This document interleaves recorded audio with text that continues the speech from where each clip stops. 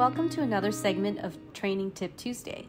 Today, we're going to talk about the importance of conditioning your dog to the collar grab. Did you know that one of the most common situations that people get bit is by grabbing a dog's collar? It shouldn't be surprising. The sudden movement can look scary, and stronger-minded dogs might protest the sudden loss in freedom. This is why I like to spend some time teaching my dog that a collar grab means that good things happen. As a side bonus, it's also a great way to teach your dog to stay with you if you have one that likes to play the ha-ha game.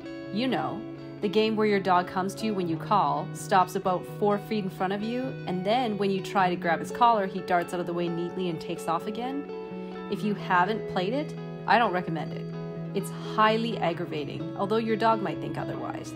For most dogs, I teach this at the same time I'm teaching the come to prevent the ha-ha game from starting up in the first place. Once your dog comes to you, offer a handful of food in front of his nose just before grabbing the collar at the same time. Teach him to pair your reach towards him with good things happening. If your dog already has a history of playing the ha-ha game, you may need to stay at the pairing phase for longer to rebuild his trust and recondition his mind that coming to you means better things happening than him running away. Arnie from our demo dog program was notorious for playing this game.